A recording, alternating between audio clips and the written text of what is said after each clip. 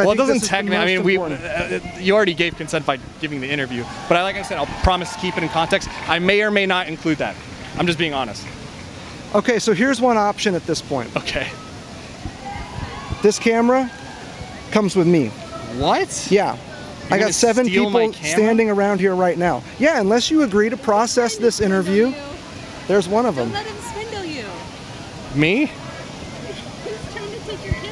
The condition. Well, dude, that's for fucked you up, man. posting I'm telling you, I'll put you in context. I'm keeping everything honest, but you're like threatening me to take my property now. So why are we out here today?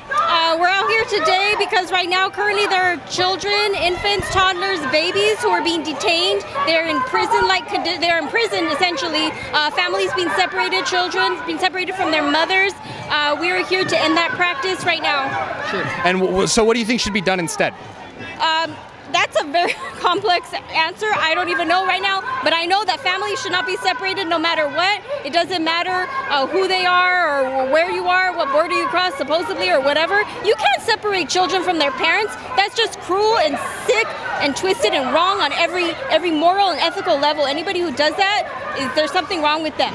Well, I mean, we do that even to American citizens as far as, you know, if they commit a crime, then we separate Okay, you know what? If you're going to try to debate me right now, it's not... No, I'm not. I'm just presenting like the legal rationale behind it, basically. What's the name of your YouTube channel? Nuance Bro. Nuance Bro. What is it about? It's about, I go to political rallies and I ask people questions about why they're here and what do they believe, and I kind of ask challenging questions to kind of be like, you know, why do you? I'm trying to figure out why people believe. If I'm walking to a march and it's hot, I'm not. We're in the shade. Not gonna have. You know what? You can just. Okay, cool. So why are we out here today? So we're here to demand the separation of families that a lot of our families are going through because of their immigration status. To end that, right? To end that, yes. So to terminate that completely, but also to acknowledge that family separation is something that is not current. It's something that has happened with other administrations as well. It's just that now it's being highlighted more because we see how it's not only affecting adults but also our children, right? This administration just recently stated that they lost 1,475 unaccompanied minors, which we believe is not true because first of all, they were the ones that gave these children to foster homes without checking people's records. So we know that this is an attack to our families because they want to still that pain. For them, it's a sign of other people will not cross the border anymore if we do this. But we know that this is very inhumane.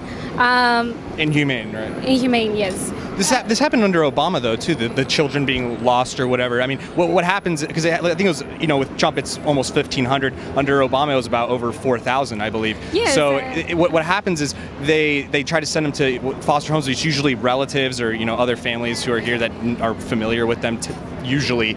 But they usually give them like phone numbers. That's almost the extent of their contact with them. And they basically say, oh, they just didn't respond to the call in like 30 days or something. Yeah, exactly. I mean, it's something that has happened, like I mentioned, with other administrations as well. We still have shelters, places they call shelters, but these are like detention centers for children only. So we know that all these children are still kept in cages. They're being abused, they're being trafficked, just because... Trafficked? What do you mean? Yeah, I mean, like all this 1,475 children, right? Like you said, they're not being trafficked. They're not trafficked. Being given. Yeah, they are, because you don't know if they're being given to people who are sex traffickers, who are abusers. So yes, our children are being trafficked. Well, you said we don't know, so I mean, we can't really necessarily say for sure. Like this is not like a general case or anything. That's what we believe. Okay. They are being trafficked. Well, so what do you think is the solution to this? What are we trying to achieve? Terminate. Well, we want the separation of families to stop. We want to end that, but we also want to end collaboration with local enforcement, with immigration. We also want to end the killings of our brothers and sisters, you know, when they're crossing the border. We want to end abolish detention centers, because we know that the conditions inside are very horrifying. For example, Roxana, the trans women who died inside a detention center recently because immigration officers denied her medication. So it's just so many things that are happening that we need to end. Because so instead of the Instead of the detention centers, what should we do with people who are in like the limbo period before we find them foster homes, or before we determine any sort of asylum status or anything? What should we do instead of the detention centers for that temporary period of time? I mean, these are people, right? They are people too. So families need to stay together. So abolishing all these actions that separate them, that criminalize them, yes, that's what we need to do. I mean, do we put them anywhere, or do we just let them come into the country with zero consequences, or what's the solution? I mean, borders shouldn't exist. I mean, that's so you're an open borders person. Yes. So we were at the Texas State Democrat Convention taping a 4th of July themed Change My Mind to be released on July 2nd when we noticed a familiar face. It's Firebomb Lady! That's the girl who posted our location in Austin precisely and called for people to firebomb our car, and then doubled down with a second post for additional domestic terrorism context. So I decided to confront her. How are you today? Quick question for you. Why would you encourage people to firebomb my van? Why would you do that? Do you think that's appropriate to encourage people to firebomb my van and hurt my crew when we're just expressing a difference of opinion? Sorry, could you repeat that? Why would you threaten to firebomb my van or encourage other people to do it? At first, she just denied. Good thing we brought a Bristol board. As a matter of fact, we have your pictures right here of your tweets, of you posting our location, right? Let's hold that for me there. Nah, KJ. So, is that the way you deal with civil disagreements? I've heard a lot of people talk about calls to civility with President Trump and conservatives, but what about this? What about firebombing someone, committing acts of violence? I would never encourage acts of violence against you. I don't want anyone to ever hurt you. Nothing, huh? This is the tolerant left? These are really good. No, my feelings aren't hurt. I just don't want to be firebombed. It doesn't really have a place in today's political discussion, wouldn't you say? Oh, yeah, definitely. Why the eye roll? You think it does play a role? Does it? As long as it's the right target? Sure. Really?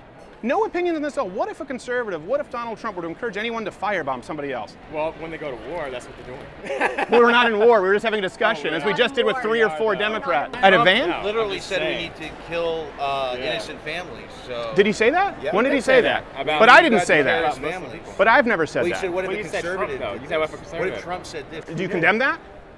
No, I think it's great. You think it's great? So you're cool with firebombing people who've never committed an act of violence? Just drone strikes on children. This silly falls out right now. So this doesn't bother you? It doesn't You're okay with matter. encouraging This is violence silly. against people? This is silly. I just want to make sure. This isn't What? Healthcare is a human right. You are all animals. human right. You do realize we're filming. It's fine. Go ahead and film. You have the right to not have a problem with it. But why don't you answer the question? Healthcare is a human right. Yeah. What about? A van is not a life. No, but what about the people in the van, though? A van is not a life.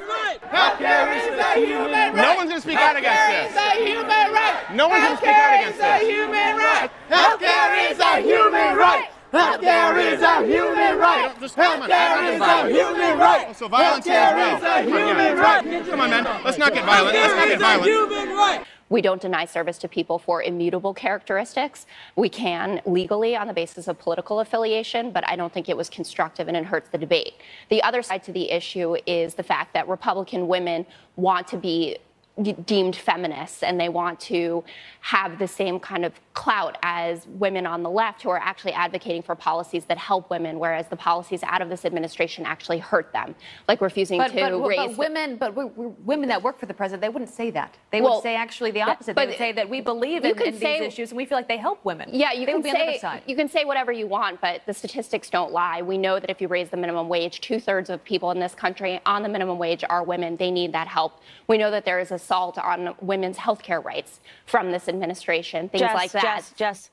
Jess, please, I hate this selective feminism that we hear on the left all the time, okay? Well, don't make this a feminism issue because it's not a feminism issue. But it is, when you're going out and attacking women, you're not, I'm not done, okay? When you're going out and attacking women, you are not a feminist. This is not defensible whatsoever. And you sit here and you say this because you care about mothers. The basis of this is that people are upset that illegal immigrants are being separated from their mothers. Why don't you refocus some of that energy to the black community? They've been having their family separated. In fact, it's subsidized in the Black community. You appreciate single motherhood. You are giving more money to families for fatherless absence. So all of this selective fake outrage when you guys do not have the same defenses for the Black community is really lost on me. And it's time's up on this altogether. I think the Black community has had enough of you guys being selectively outraged for parents of illegal immigrants, but not for the parents of the Black community who have been separated from their family for about 6 decades. All right, this is a very slippery slope. The left should stop this, because then you're basically saying that in the future this is going to be allowed in administrations that you do support. And as I said, the selective outrage for illegal families, when this has been going on in the Black community, no one talks about the fathers that are separated, the fathers that are behind bars, the fathers that are buried on the south side of Chicago and in Baltimore. So again, this is completely, to me, seems like fake outrage, and I don't support it whatsoever. Some new news. This has just come out from the Associated Press. This is incredible. Trump administration officials have been sending babies and other young children. Oh, hold on.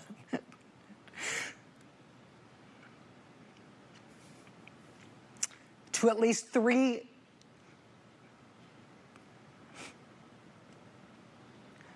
Can we put up the graphic of this? Thank you. Do we have it? No. 3 tender age shelters in South Texas. Lawyers and medical providers. Just, I think I'm gonna have to hand this off. Yeah. Sorry.